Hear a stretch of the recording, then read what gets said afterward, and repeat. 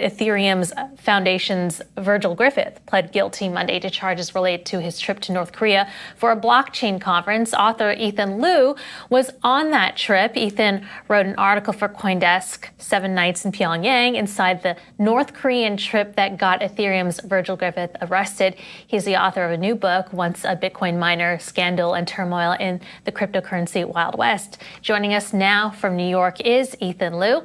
Hello there, Ethan. So you've been tracking the trial of Virgil Griffith in Manhattan. What was your reaction to Virgil Griffith's guilty plea yesterday? He could get sentenced up to 6.5 years in prison, I believe. It was definitely unexpected. I think if you watch how the events unfolded up until a week ago, it seemed as if it was certain that everything was going to go to trial.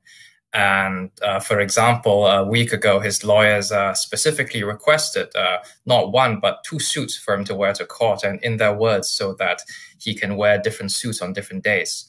And I think one thing we don't know is what exactly changed to spark that guilty plea. Ethan, if I understand correctly, though, I mean, he was warned about taking this trip and then took the trip anyway, unless I have something incorrect. So why was this an unexpected outcome? Well, ever since he was arrested on Thanksgiving in 2019, he was pleading not guilty. And in fact, he believes so much in his not guilty plea that in one of his appearances, there are only 2 pleas, guilty and not guilty, but he didn't choose any of those. He said he was innocent. And up until the day he pleaded guilty, he had been fighting the charge. Maybe we could go back a bit, Ethan. You were on this trip. Tell us a bit about the trip, what you experienced. Was there any, I don't know, why was Virgil singled out? Were there other Americans who gave a presentation but weren't punished in this way? So I do depict the trip a little in my book. And I think one of the reasons Virgil was singled out is definitely that he was the lone American there. And also, I think he was one of the real crypto big shots who were on that trip. I think that the rest of us, we weren't real blockchain experts like him. And I think he was among those. When he went into North Korea, he knew he was going to give a presentation, because a lot of the conference, it was not as advertised. It was a bit of a bait and switch. And for most of us, when we went in, we thought we were going to be participants listening to North Korean presenters. And then they told us, no, you are the presentation. And I actually declined to present. But they basically, the first day we arrived in Korea, they asked us, do you want to present? But I think for Virgil, when he went in, he knew he was going to be a presenter. And, as laid out in the court documents, he did quite a lot of stuff afterward. Ethan, you have a very unusual perspective as having actually gone on this trip. So could you tell us a little bit about just what some of the things you saw that surprised you? And you personally, what was your motivation? I mean, what did you think you would get out of going to North Korea for this purpose? I wanted to go to North Korea precisely because of it had this shady reputation with respect to crypto. We've all read the reports of how North Korea had been accused of all these hacking attempts and how it's been amassing crypto, how it was using that to evade sanctions. And I thought when I went to North Korea for the conference, I was able to see it for myself. I was going to be able to hear from North Koreans, the North Korean crypto people, about what they were doing. But it turns out this was, in China, they have this thing called hire a white person. And basically, you just have a token foreigner on a team to give it prestige. And basically, that was our trip. I'm not a white guy, but most of the people were foreigners. And it was a glorified dog and pony show. And there was nothing of substance actually preached at the conference. That's really interesting, though, that you went there thinking that you were going to receive a presentation, but then they actually turned the tables on you and asked you to make a presentation. I wonder, there's a lot of uncertainty about what Virgil's presentation was about. Was he educating North Koreans and violating U.S. sanctions laws thereby? What did he exactly say in his presentation? Are you able to disclose that? Well, Virgil is still due to be sentenced, and the sentence could be anything. So I'm not going to say too much about what he specifically did at the conference, but I can say that what was discussed at the conference in general, it was really surface level thing that you can find with a Google search. And as well, the presentation materials, they were very simple, publicly available research papers. In fact, I tuned out through much of the conference because it was not what I went there for, and it was actually quite boring.